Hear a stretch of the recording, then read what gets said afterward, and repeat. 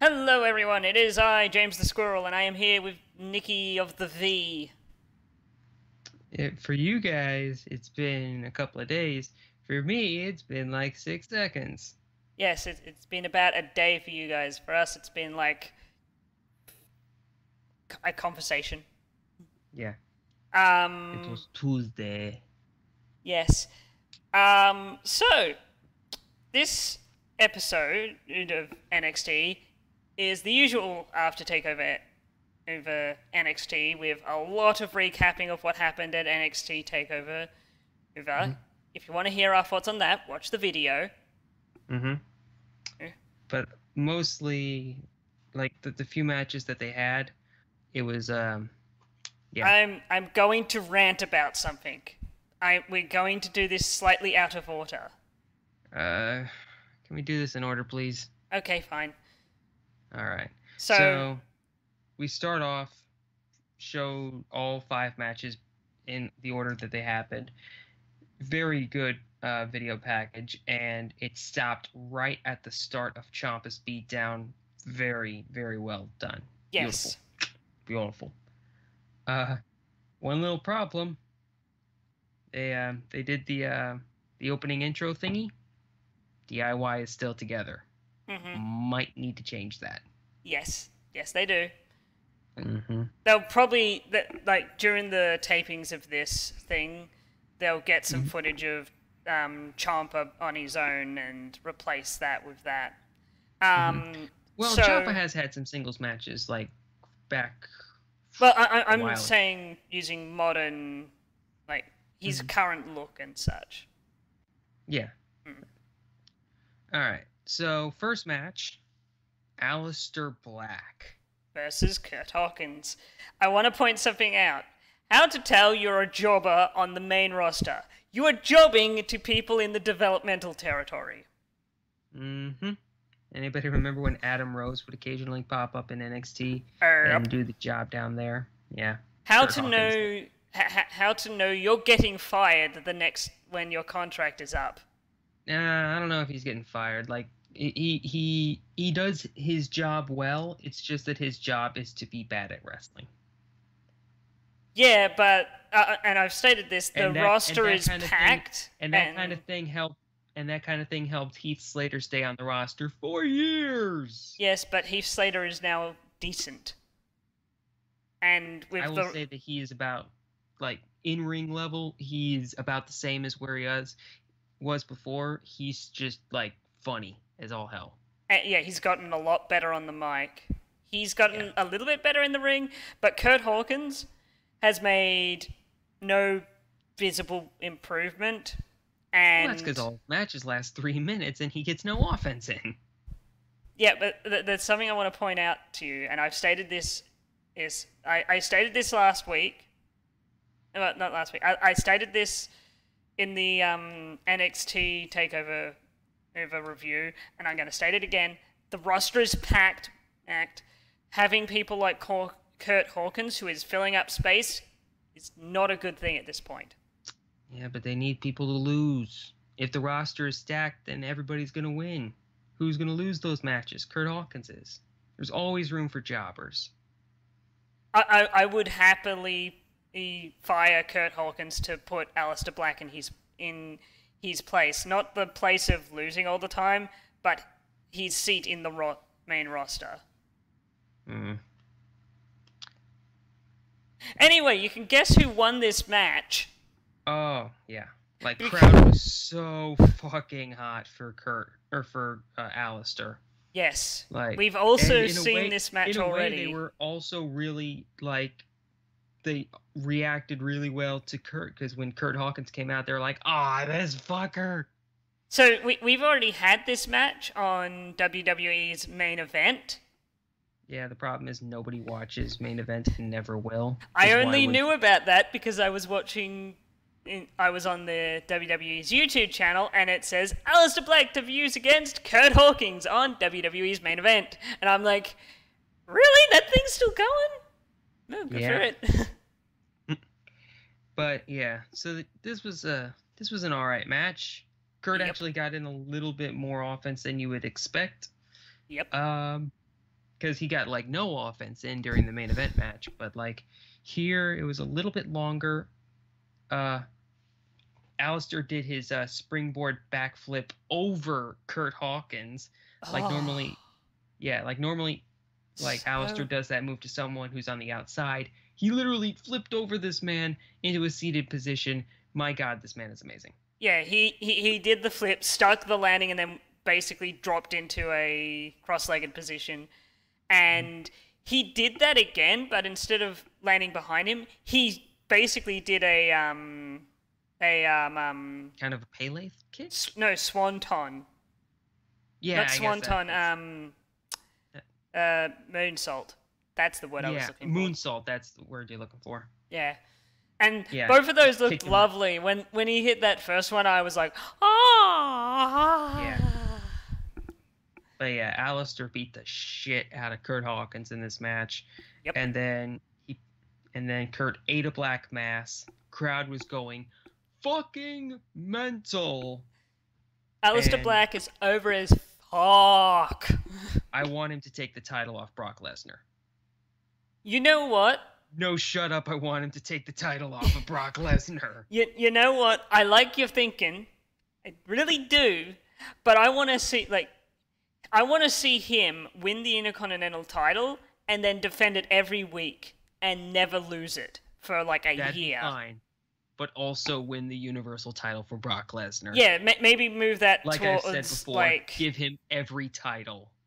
Maybe move that towards later in the year, because then you can build him to the point where everyone knows he is a beast, he can take on Brock Lesnar.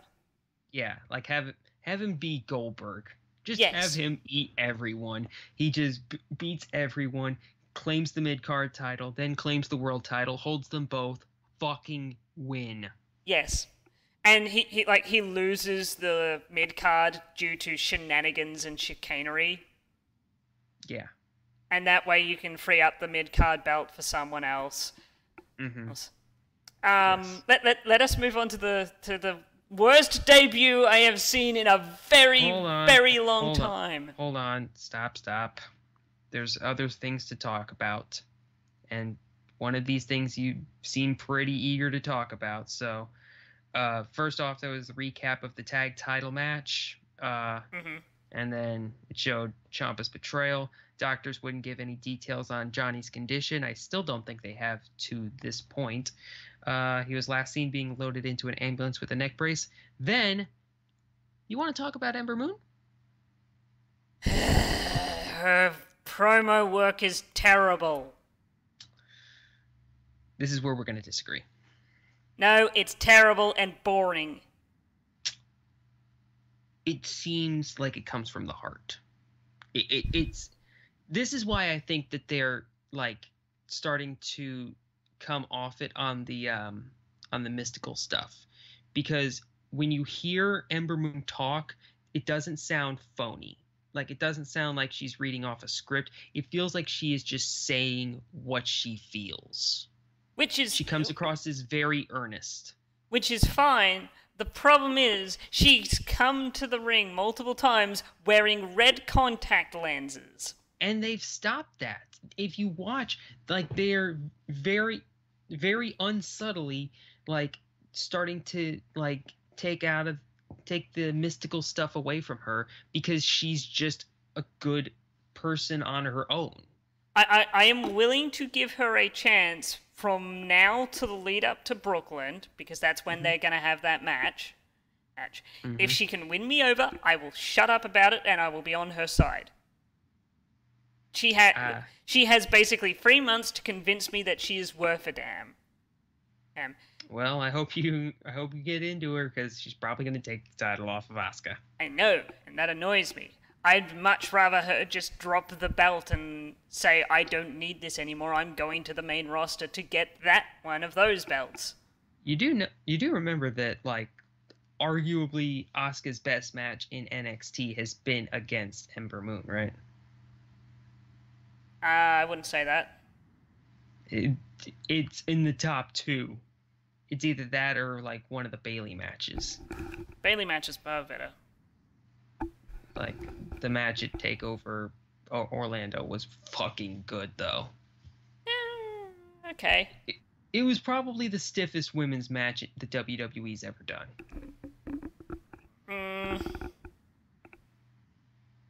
Name one Maybe. more. Maybe. Yeah, I think I'm not sure. I would need to go through the list. yeah. Anyway, I did like the line at the end. Time heals all wounds. Looking at her injured shoulder, but battle scars last forever. mhm.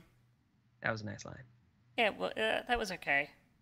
Yeah, and then they did a more recaps. First of the women's title match. Yep. Then they interviewed Asuka.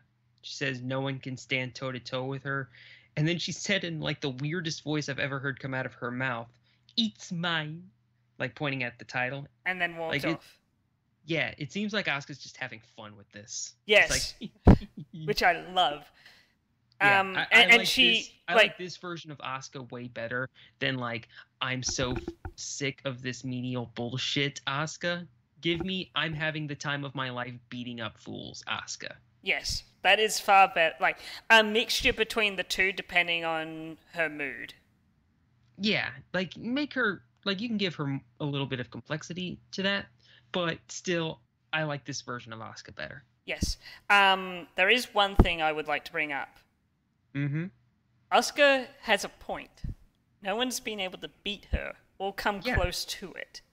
The closest anybody came was Ember, and she didn't even hit her finisher. Mm. So, yeah. No one is ready for Asuka.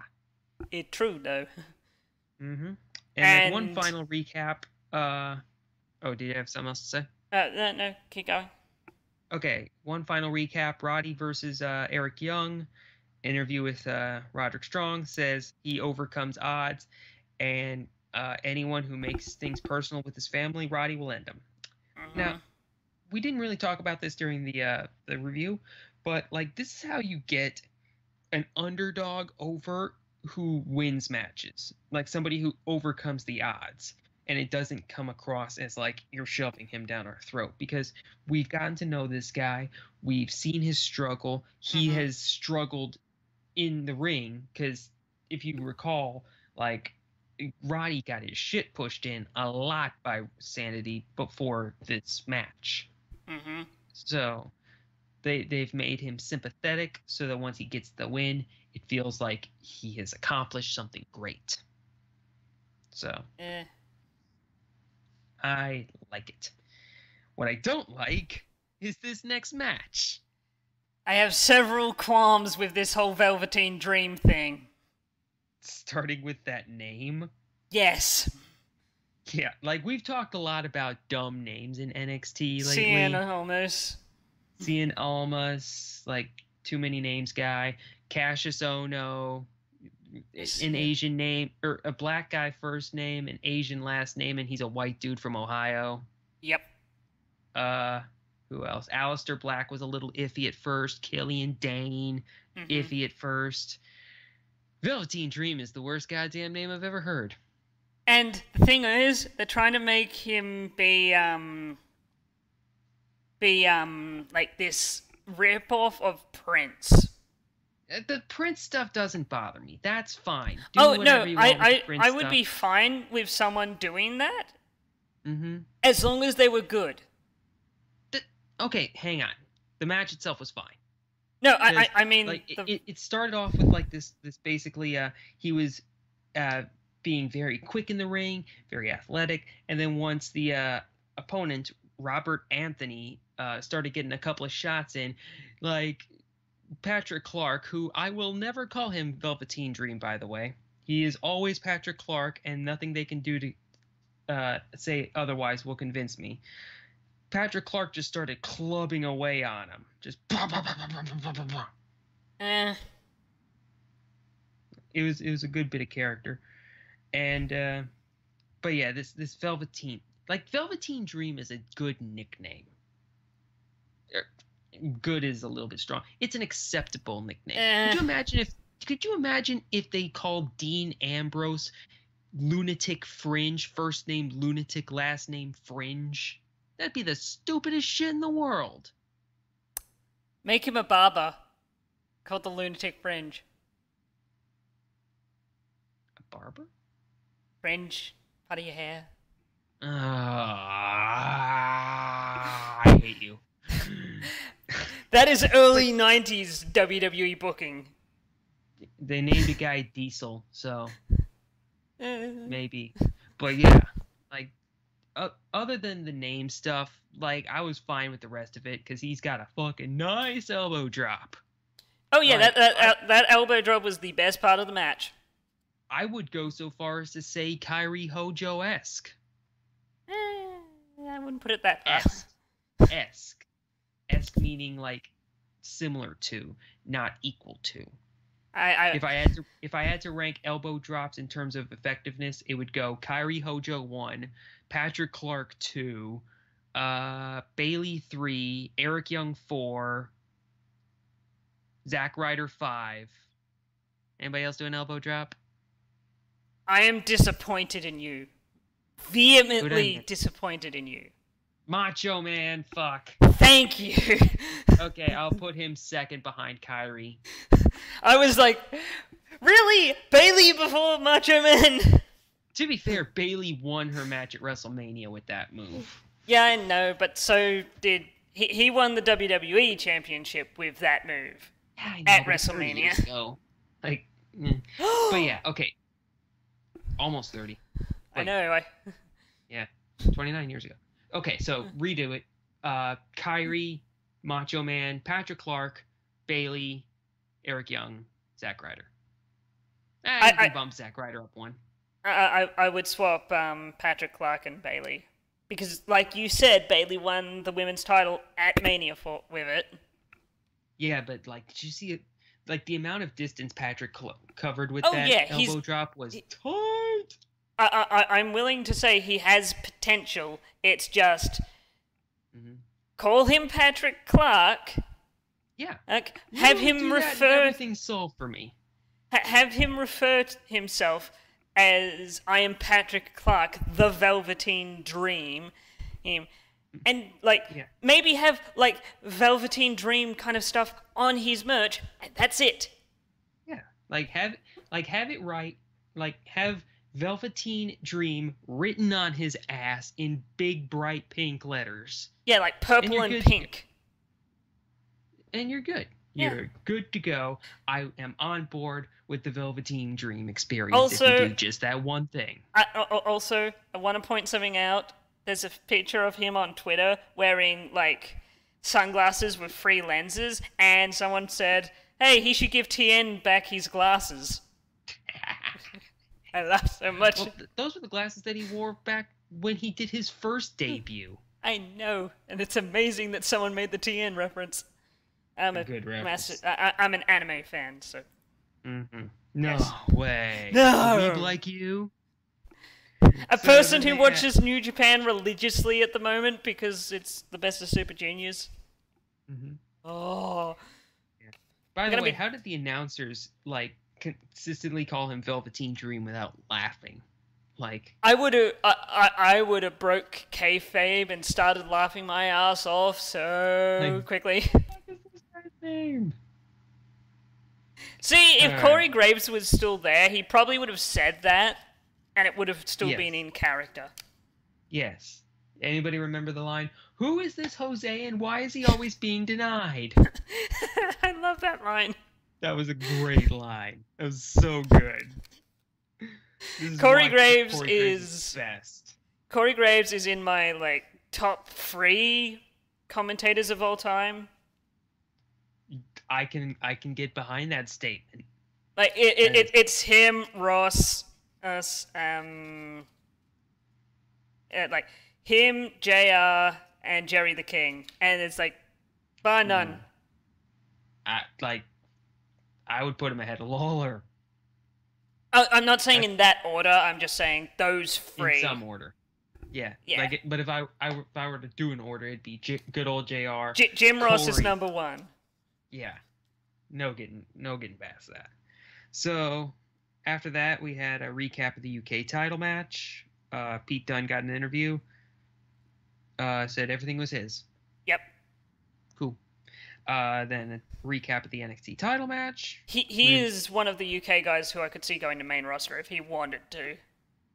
Oh yeah, definitely. I could absolutely like he is a legit guy on the main roster. Yeah. They did an interview with Bobby Roode.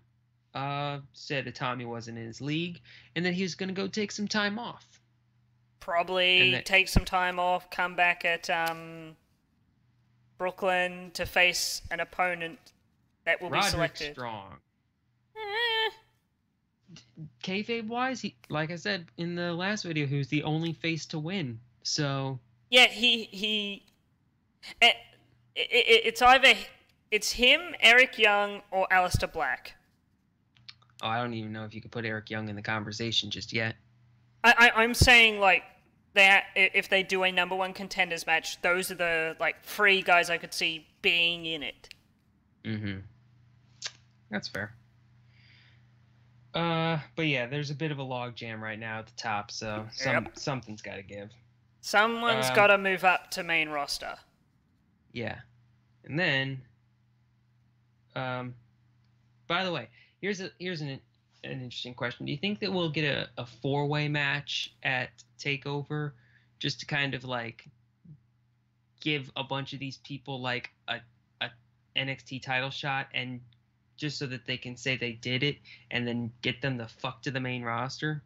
What they could do is do that, and then Bobby could lose, not like he could lose the belt, but not lose the match, and that gives him some like mystique when going to the main roster, that he's one of the few guys who has come to the main roster and didn't lose their belt. Mm-hmm. Unpinned and unsubmitted. Yeah, that kind of thing. That's the reason why I think Asuka should have lost her match at Takeover. Mm-hmm. She needs that mystique of being this undefeated, unpinned, unsubmitted badass. Mm-hmm. But there is one thing I would like to say. Hey. Yeah. Bobby Roode, I have an idea of how they could debut Bobby Roode at this is the hard thing. If they're gonna debut him, he has to be. It has to be it has to be one of the big four, and it has to be amazing. Like Glorious, one might say. I had an idea of so it's Survivor Series. It's 5v4. One person, like one team, doesn't have their fifth member, and they got like during the pay-per-view there's like a segment of them go like it's like NXT guys versus like some main roster guys who've been around for a while, and they're trying to like say, hey, you guys shouldn't be here, you NXT guys shouldn't be here, blah blah blah blah blah. Mm-hmm. And like the NXT guys are trying to find one more person. Like they've asked Seth Rollins, but Seth Rollins is busy. They've asked other guys, and it's like they go, "Who are we gonna find?" They hear a door open, and it's just like one of them goes, "Yeah, that'll do." And they all walk out to the ring. It's like the four of them, the four people. They all turn and like they're standing facing each other. They look to the ramp, and then piano hits. That pop will be probably the loudest we've had in a very long time. Maybe that could possibly work. I worry that you're bringing in Bobby Roode and making him a face, which he does not need to do. Oh no! Like, see, he is only a face is for this thing. Like just to get that big pop. Yeah, get that big pop, and then during the match, it's like him and one other guy that is left. They win the match, and then he instantly turns on the one guy who's there. Yeah, okay, that's fine. Yeah. All right, so. And that also then throws in a feud for the next couple of weeks with him and whoever that is. Yeah. Hell, it could be Sammy, and Sammy could be the champion at that point. That could Okay, Oh God, Sami Zayn and Bobby Roode for the WWE title at a pay-per-view. What indie dream is that? crazy, crazy. So, the main event of tonight's show featured Wesley Blake. 2017, folks. What are we doing? What is this? The end is nigh. The end is nigh. Run away. Run away. Drew McIntyre versus Wesley Blake. Wesley Blake had a match at Takeover, and Cassius Ohno did not. It was a dark match, but he still had one. Wesley Blake had a dark match at Takeover, and Cassius did not. Where the fuck was Cassius Ohno? I wanted a Cassius Ohno Bulls jersey to exist, and none happened. Wait, I have a solution for this. He was at CM Punk's place having pizza. No, he wasn't, because he was in the crowd at one point. Shut up! Accept my headcanon. Your kayfabe is dead. Your kayfabe is bad, and you should feel bad. I do. Man. As much as I like Cassius here, and as much as I like NXT in general right now, like there's so many people, like clogging up the top of the card right now that. That's why I said they need another. They need another, like a mid-card belt for NXT. Yeah, like something that the developmental guys can, scramble for. Like something that the Velveteen Dream, like Wesley Blake and such, can fight for. That maybe maybe Eric Young is currently holding it. Something that could be defended at house shows. Exactly. That could be very interesting and bring people to house shows. It's like, hey, we've got this title and it changes hands at house shows. Yes. Although technically the NXT title has changed hands at a house show, so what the fuck am I saying? Well, what I would do is I would say it has to be defended and at every NXT show and just every NXT show. Takeover, tapings, whatever. Yeah, make it like an open challenge kind of deal where every time they have this person's in a match, the title's on the line. Yeah. That works. I can get down with that. Yeah, that kind of stuff, and then you can bring in the developmental guys. You can have if it was around right now, I would say Eric Young has it, and and he loses it to someone like someone who's on the cusp of making their NXT debut. Steve Cutler. I was gonna go with someone else, but sure, why not? Kona Reeves. Patrick Clark? Yeah, if you thought Eric Young's credibility was hurt by a loss to Roderick Strong, imagine how much it was hurt by having him eat a loss to Velveteen Goddamn Dream. Yeah. Maybe Alexander Wolf was the person you were looking for. Yeah, let's put it on Wolf there. There you go. That makes things a little less dumb. Yeah, and we can just say Eric Young isn't there, and what's his name isn't there because they've got a match. Eric Young has a match later on the card, and Killian Dane is helping Eric Young, so he can't be at ringside both times. Yeah, and then right. And then he loses it because he doesn't have his backup. Right. Yeah. Okay, so Drew McIntyre versus Wesley Blake. Guess who won that match? Yeah. Wesley Blake's theme starts with a beer opening. Well, he is Texan. Cool. It would have been better if he was honestly, it would have been amazing if he was if he was from I think it's Green Bay, that kind of area. What are you looking for? Pabst Blue Ribbon. I think that's a Milwaukee thing. Yeah, well, Milwaukee, that's what I meant. Yeah. Green Bay's in Milwaukee. There too. It's close. What's a Texan beer? You're an American, tell me. I don't drink though. Hang on. I'll think of one. Let's see here. Anyway, he should be sponsored by an Budweiser's American. in Missouri. No, hang on. I'm gonna get this. Gosh darned it. Lone Star. I don't know. Yeah, I well, think that's next beer. yeah, like what they should do is all his merch, all of it, should be themed around different like beer brands.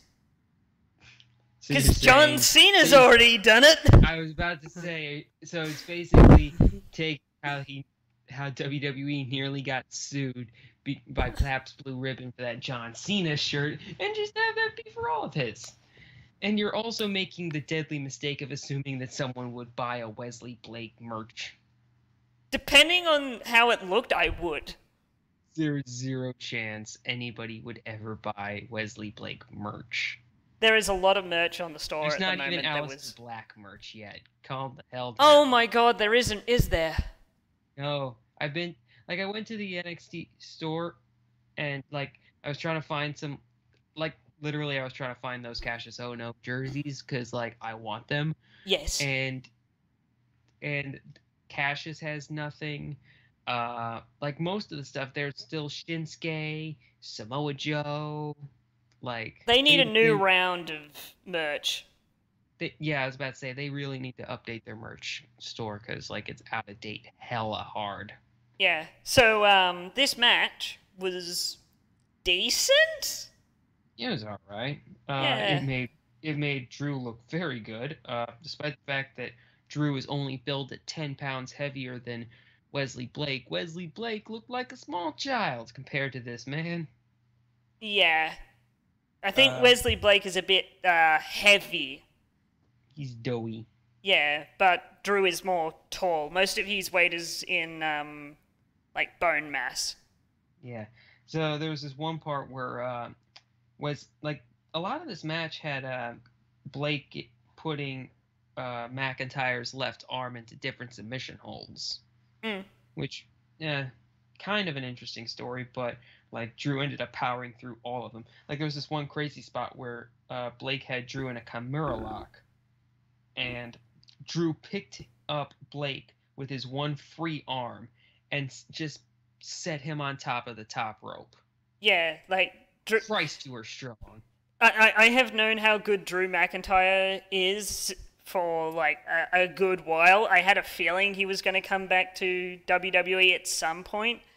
I mean, I didn't know it was going to be this soon. I thought it was going to be maybe partway through this year he was going to get the call up and then maybe return at the Rumble. Yeah, and I didn't think he'd be this amazing right away because I've seen some of his stuff on WCPW. Impact, WCPW, yeah, ICW. I saw this one part where McIntyre, or at the time Galloway, booted this dude off a rafter in ICW. Well, it is ICW. Yeah, shit's nuts, but he literally booted a guy off a second row balcony into the crowd. Yeah, they're fucking nuts over there. I love indie wrestling. It could be great sometimes. Yeah, and sometimes you have what happens to some person and they get bloody scalped by a ladder. God, that injury was gruesome. Are we still talking about Jordan Devlin? Yes. Man. So, that was pretty, the match was really good. What was the ending again? I think it was, just Claymore kick done. Yeah, they actually teased the Future Shock. Oh, his DDTs are so good. Yeah, it's a shame that Dean Ambrose basically stole his finisher. You know what I think's gonna happen is, McIntyre's, main finisher is gonna be that Claymore kick. But he's gonna use the Future Shock DDT when they don't stay down for the... Yeah, the Future Shock will be his super finisher. Yeah. Yeah, that's fair. Because, you've seen how they've booked the Dirty Deeds. It's the most deadly move in sports entertainment today. Well, I'll tell you what I would do if Dean Ambrose is still holding the Intercontinental and they bring Drew up. Dean Dean hits his DDT. Drew kicks out. Out. Drew hits his kick. Dean kicks out. Out. Drew hits his DDT. Dean stays down. You know what? I'd be fine with that because it would be basically one guy selling his own move. And I hate it. Like, one of my biggest wrestling pet peeves. I can never stand it when somebody gets hit with their own finisher and kicks out at 2. I'm okay if it's like if it happens partway through a match, Yeah, but if it's a good ending, have them go down to their own move. Yeah, you're killing your own finisher. Like, it bugs the shit out of me. With submission moves, I'm fine with it because it could be you can write that off as they don't know how to perform it as good as I do. Yeah, but when it's a power slam or a DDT or something, you're gonna do. Yeah, there's one time that I've seen somebody actually stay down for their own move. And as weird as this seems, TNA got this right. Yep. Because there was one match. It was, I think, AJ Styles versus Christopher Daniels, I want to say. It might have been. And Daniels hit Styles with a Styles clash. Styles stayed the fuck down. Yeah, it's like, if you get hit with your own move, if you stay down and take that pin, and sure, you lost, but it makes your move still look good. So when you hit it next. Looks good. Yeah, looks good. Well, yeah. So McIntyre hit the Yakuza kick. They're starting to call it the Yakuza kick now, so I'll go along with that. Oh, there was one other really nice move in this. McIntyre went to the ropes with Blake right behind him. Drew turned around and surprised him with a pop-up sit-out power bomb. Yeah. Yeah, he did. Move. That was awesome. Only got 2, though. Damn shame. But, yeah, other than that, it was an alright match. Made McIntyre look good. Made Wesley seem... he's viable as, like, another guy who can lose on NXT nowadays, I guess. Yeah. So, that's fine. Where's Buddy Murphy? I think he's in developmental still. I think he's gone there to, like, figure out his own, like, his character. Yeah, because I remember when they did the Australia tapings after one particular takeover, I think they had him, I think there was a match between Dillinger and Wesley versus Bobby Roode and the Drifter. And I only remember that because it had the great line from Corey Graves. How do you drift to another continent? Yes. So here's a fun thing. Because Buddy Murphy is Australian, for the Australian shows, you could buy one ticket, get one free, and it was Bring a Buddy. The promotion was called Bring a Buddy, and it was a picture of Buddy Murphy smiling, and like thumbs up, and it was like buy one get one free, and I was like, oh, I wish I could go to that, but at that time I was still training to be like referee and such, and like literally multiple things were happening where I just couldn't make the time to go to it, which pisses. If you would have gotten a picture of Bring a Buddy, I would have like sent you a high five through the post. Let's see. I will link this to you, and this will probably be a link in the description as well. Oh, neat. But either way, that's all for this episode of NXT. Yes. So they've got about 12 weeks to build or I think around that time, give or take a couple weeks, to build towards Takeover Brooklyn 3, which is it's going to be a hell of a show. And if I read the spoilers correctly, they've done... do it. No, I mean only like where they've taped to. They've taped basically the rest of this month and part of next month. Ah, okay. Yes. So that'll get them some time in the future. Yeah. All right. So that's all for now, I think. Yep. See ya, guys, next week for another weekly episode of the Haymakers NXT Yes. podcast Also, review thingy. also, since Lucha Underground is coming back next week, fuckers. Nicky, Don't. Yes. I have a question. I'm gonna have to marathon that, and then we're gonna have to do a new show, aren't we? Well, here's the thing. I'm gonna be bringing back my Lucha Underground Power Rankings to talk about that, which is why I brought that up, because I'm going to be making one for as we stand right now before we come back from the mid-season break. Yep. So if you want to do one, Well, we could have your power rankings being the main focus, and then talk a little bit in depth on certain things, instead of it just being a review, because Lucha Underground is much more about story, so we don't want to spoil said story. right?